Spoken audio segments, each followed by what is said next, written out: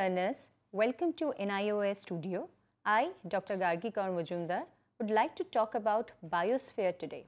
The objectives of this session is to study the mechanisms stabilizing and controlling global climate, to identify the causes of climate changes, to define the key concepts like global warming, ozone layer, depletion, acid rain and sustainable development, to highlight the efforts made to cope with it at global and local level, to explain the need and importance of sustainable development. Let's have a look at the biosphere. Now let's talk about the global climate changes. The Earth has a unique mechanism for stabilizing and controlling the global climate. These mechanisms are as follows. The plants and animals balance carbon dioxide level of the atmosphere, which in turn act as a global climate thermostat. It means these elements control the temperature balance within optimum limits. This is the picture of a mechanism of global climate. The water bodies play an important role in regulating global climate. In recent years, the rapid growth of human population, the rate at which we consume the Earth's resources, extravagant lifestyles, etc., led to a substantial increase in carbon level of atmosphere, which has accelerated the process of climatic change. Now let's talk about greenhouse effects and global warming. Global warming refers to a gradual rise of atmospheric temperature and consequent changes in the radiation balance, mainly due to human action, leading to climatic change at different levels, local, regional and global. As per recent estimates, it has been found that the surface air temperature over the past 100 years has increased by about 0.50 centigrade to 0.70 centigrade. This is a picture of a greenhouse effect, how the greenhouse effects work in cities particularly. Do you know why it is happening? This is due to greenhouse effect. To have a better understanding about global warming, we should know the functioning of a greenhouse. In a cold country, a greenhouse is meant for plants where total heat is, especially during winter season, is not sufficient to support plant growth. The transparent walls and roof of the greenhouse are such that these allow the visible sunlight to enter but prevent the long-waved radiations to go out. Thus, the sunlight is absorbed by the soil and structure of the greenhouse. This is a look at the greenhouse. You must have seen this in cold areas or in hilly areas. It is then re-emitted as heat which cannot pass through the glass. The amount of energy in the greenhouse is thus increases until its temperature is high enough for the slight leakage of heat through the glass to take away as much energy as gets in as sunlight. Subsequently, walls and roof re-emit absorbed radiation into the house. Thus, during the daytime, infrared radiation pass into greenhouse and warm the atmosphere and the ground on which the greenhouse stands. Coating of glass with a non-heat radiation film transparent to sunlight further maximizes heating effect of the radiation. Let's have a discussion about the greenhouse effect. Therefore, if our Earth has become a greenhouse, then there are certain gases which acts like the glass panels of a greenhouse, allowing the sun's rays to pass through, but preventing the heat from escaping into the outer space, and thereby warming the atmosphere. Now, what are the sources of greenhouse? This is happening due to deforestation and industrialization. These gases are carbon dioxide, methane and nitrous oxides and chlorofluorocarbon, and hence known as greenhouse gases. Out of these four gases, carbon dioxide contributes about 55%, of chlorofluorocarbon contributes about 25%, methane and contribute about 15%, and nitrous oxide about 6% towards heating of the atmosphere. Do you know the sources of these gases? Like burning of fossil fuels and the firewoods, large fleet of automobiles and number of factories emit carbon dioxides. Growing paddies, livestock, waste dumps and coal mining are the major sources of methane. The use of aerosols as coolants in the refrigerators and air conditioning devices releases chlorofluorocarbons into the atmosphere. Now, what are the sources of greenhouse? You can see, look at this picture. One is the vehicular pollution and the other one is factory pollution. Nitrous oxide is mainly emitted from chemical industries and due to deforestation and certain agricultural practices. Construction of greenhouses in temperate region helps in plant protection and ecological balances. whereas concentration of greenhouse gases on the Earth's atmosphere upsets the Earth's biological system. What are the consequences of greenhouse effect then? It is estimated that if the present rate of increase in CO2 level continues, it will result in rise of atmospheric temperature by 20 degrees centigrade to 30 degrees centigrade by the end of 21st century. This will result in receding many glaciers. Have a look at this picture. Melting of ice caps in the polar regions and disappearance of deposits of ice on the other parts of the world in a large scale. According to an estimate, if all the ice on the Earth would melt, about 60 meters of water would be added to the surface of all oceans and low-lying coastal areas. A rise in sea level of only 50 to 100 centimeters caused by global warming would flood low-lying areas of the world, such as Bangladesh, West Bengal, as well as densely populated coastal cities from Shanghai to San Francisco. Because of increased concentration of CO2 and due to much warmer tropical oceans, there may occur more cyclones and hurricanes. Early snowmelt in mountains will cause more floods during monsoon. According to United Nations Environment Programme, which is UNEP, within about 3 decades, rising levels of seas will be able to flood coastal cities like Bombay, Boston, Chittagong and Manila. A slight increase in global temperature can adversely affect the world food production.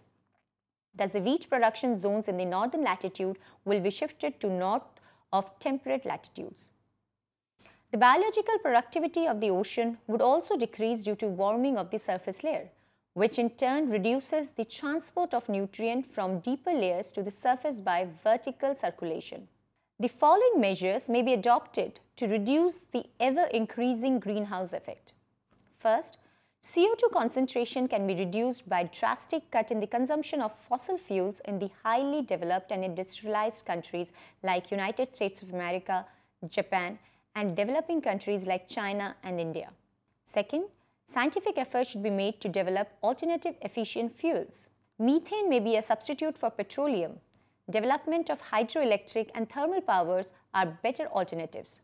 Then there should be a restriction on the emission of dangerous CO2, CFCs and as NO2 from the factories and automobiles. Limiting the driving days in mega cities can be another option. Cities like Singapore and Mexico are following the practice. In tropical and subtropical countries, the solar energy may be developed as an alternative to the fossil fuels. Biogas plants should be used, which is another source of conventional energy for domestic use. Enhancing afforestation will certainly reduce the carbon dioxide level, thereby decreasing the greenhouse effect. Now let's talk about ozone layer. Ozone is a form of oxygen that has 3 atoms rather than the more common 2 atoms O2. It is created in the upper atmosphere by the action of solar radiation on oxygen molecules. As far as its position is concerned, it is found in the form of a thin layer in the stratosphere between 15 to 48 km. About 90% of all the atmospheric ozone is found in this layer. Ozone constitutes only less than 0.002% of the volume of the atmosphere. However, its role is very critical as far as lives on the Earth is concerned. It strongly absorbs ultraviolet radiation or UV rays from the sun. Ultraviolet radiation is biologically destructive in many ways. It causes skin cancer, cataracts, suppresses the human immune system, diminishes the yield of many crops. Then chlorofluorocarbons are also there, which disrupts the aquatic food chain by killing microorganisms on the ocean surface, and many other negative effects which is still undiscovered. This is happening due to certain recent human activities which have injected certain chemicals in the stratosphere, which consume ozone and reduces its concentration. Depletion is mainly caused by chlorofluorocarbons, halogens, methyl, chloroform and carbon tetrachlorides. What are the effects of CFCs? These chemical substances are mainly either chlorine or bromine, which can reach the stratosphere and catalytically break down ozone into oxygen. CFCs are odorless, non-flammable, non-corrosive and non-toxic. For this reason, scientists originally believed CFCs could not possibly have any effect on the environment. That is why it is widely used in refrigeration and air conditioning, in foam and plastic manufacturing, and in aerosol sprays. Not only is the ozone layer thinning, in some places it has temporarily disappeared. A hole in the layer has developed over Antarctic since 1979, and the hole has persisted for a longer and longer time every year. In 1988, an ozone hole was found over the Arctic for the first time, and it too has lasted longer and longer each year since then. It needs certain actions both at individual as well as government level. Since the last 2 decades, certain actions have been initiated at global level. Among these, Montreal Protocol of 1987 and London Conference of 1992 are important. In both these conferences, it was decided that the developed countries would totally ban CFC production by 2000 and the developing countries by 2010 AD.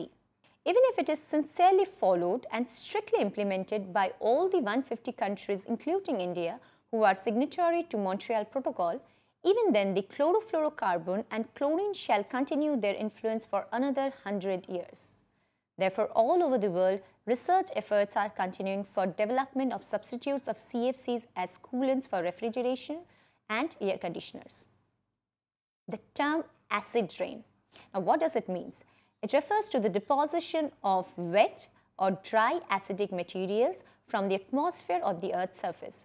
Although most conspicuously associated with rainfall, the pollutants may fall on Earth's surface either in the form of snow, sleet, hail, or fog, or in the dry form of gases or particulate matter. Sulfuric acid and nitric acid are considered as the principal agents responsible for acid rain, but the major culprits are human beings. This is a pictorial representation of acid rain. Smokes emitted from the industries is the major source of sulfur dioxide, whereas smokes emitted from the motor vehicles is the major source of nitrogen oxide. These emissions mixed with atmospheric moisture from the sulfuric acid and nitric acids, which sooner or later precipitate on the earth in various forms.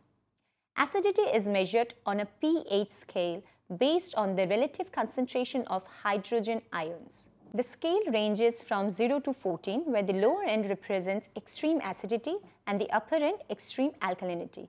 There is a diagram after this, you can have a look at it. As stated earlier, acid rain is associated with various forms of precipitation. If we look at rainfall in clean and dust-free air, a pH value varies between 5.6 to 6, which is slightly acidic in nature.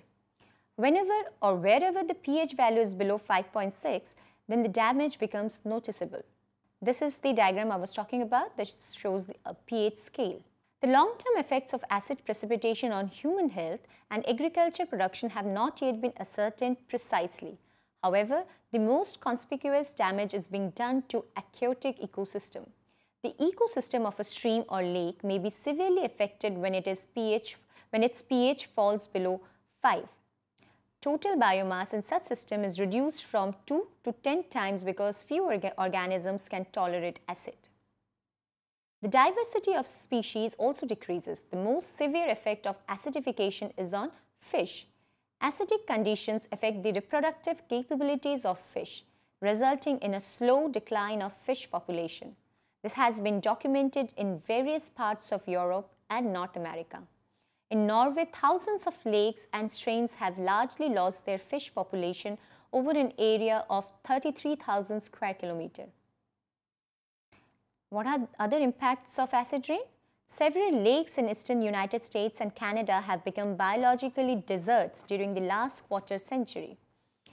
The precise effects of acid rain on forests are not clearly understood. Evidence, however, shows that it is responsible for forest dieback, which is occurring in each continent. This picture shows the forest dieback. Forest dieback is a German word which means death or decline of forest. Even buildings and monuments are being destroyed because acid deposition accelerated erosion capacity. Acid rain is a serious global problem, and its impact can spread over long distances from the origin of the pollutant. That is why Scandinavian countries complain about British pollution in Europe, whereas Canadians blame United States and North America. Now let's talk about sustainable development, which is very much required in today's time. Today the world has made a lot of progress. Human beings, with the help of technological advancement and consumption of energy resources, have made many inventions and discoveries to make their life more and more comfortable. At present, without technology and mineral and power resources, we cannot think about the life. It has entered into a large scale in almost every sector, be it agriculture, industry, transport, communication, and domestic. Even the situation is such that our ecology is in danger. If we continue in this fashion, most of the minerals and power resources will be consumed within the next 100 years. Simultaneously, it has affected and endangered 4 components of the ecosphere. These are the climatic systems, the hydrological cycles, the nutrient cycle, and the biodiversity. The situation has worsened to that extent that the resources which are considered renewable become non-renewable. Let us explain this with one example. Take the case of Yamuna water in Delhi. Take the case of Yamuna water.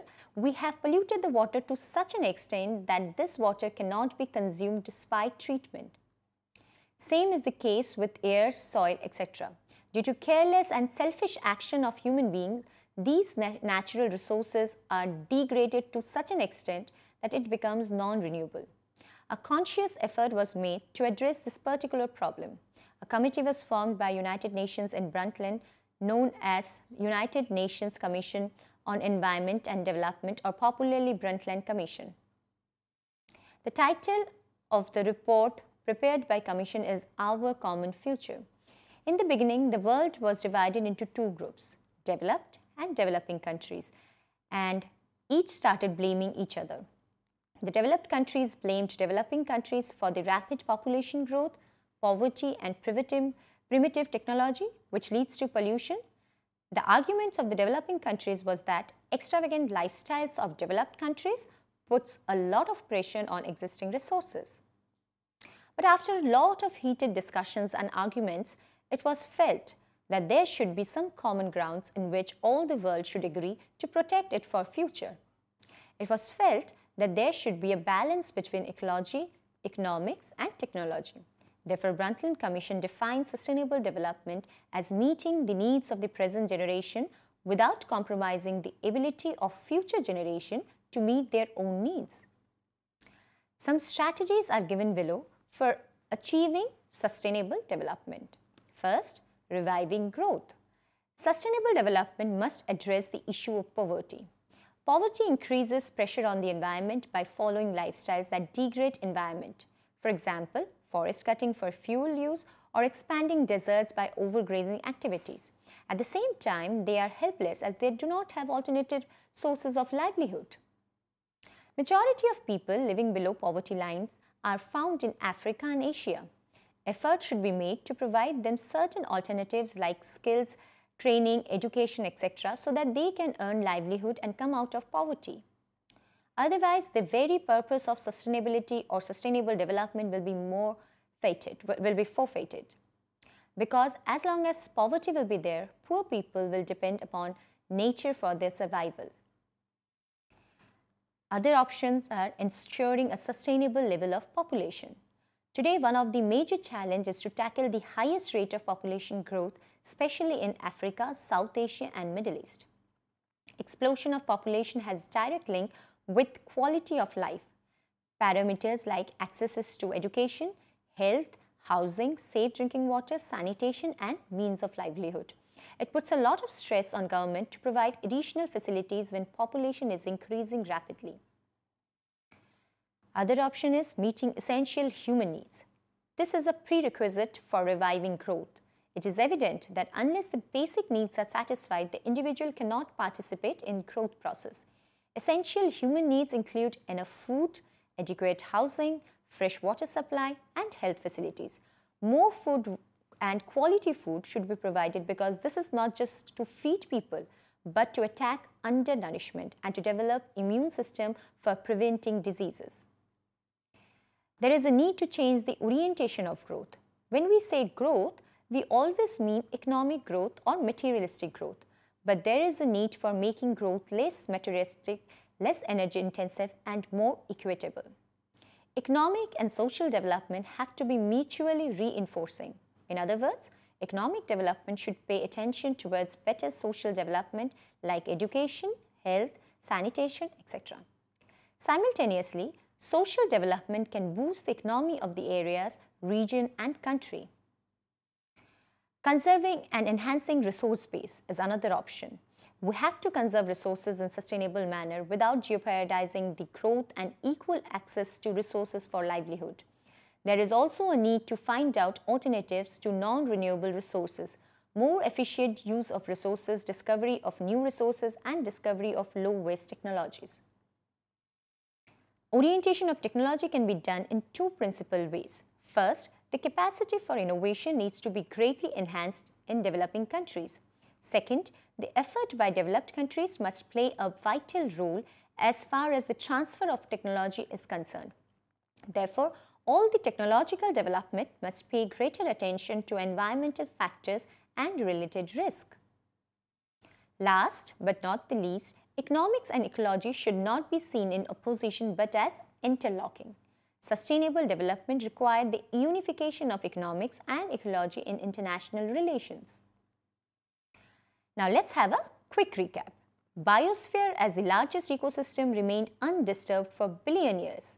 But in recent years, due to adverse human actions, a lot of damage has been made and some of these are irreversible, such as global warming, ozone layer depletion, acid rain, etc. Today, at the global level, initiatives have been taken to address these problems. One of the significant development was United Nations Commission on Environment and Development and the concept of sustainable development which was brought forward. Some of the strategies for sustainable development include revising growth, meeting essential human needs, ensuring a sustainable level of population, merging environment, economics and decision-making processes. I hope you learnt. Thank you, listeners, for listening to me patiently. Hope this session was fruitful. Good luck.